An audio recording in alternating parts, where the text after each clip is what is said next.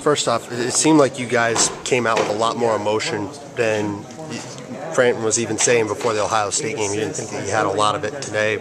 Came out from the get-go, seemed to really put your foot down on Michigan State. Yep. We knew we didn't come out as well as we wanted to against Ohio State, and we're playing a really good team again.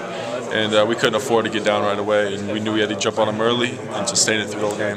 How about the performance you got out of both Dev with his shooting in the first half and then Mike, just his way to get everybody involved? I mean, the way Dev played offensively and defensively was pretty special. I mean, against the NBA talent like Stauskas and all that, just shows where he is, where his game is, and I was happy to see that he put that forth, that kind of effort.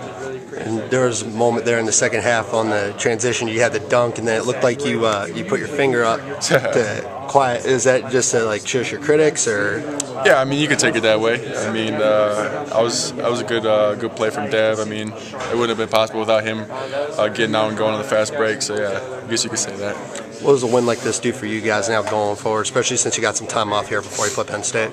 That's a big time win for us on our home court. We needed that one, especially. We're trying to climb back in this race. I mean, we're not too far off, but there's some space in between us. So we got to keep winning, got to keep chugging along, and we'll get another one against Penn State on Saturday.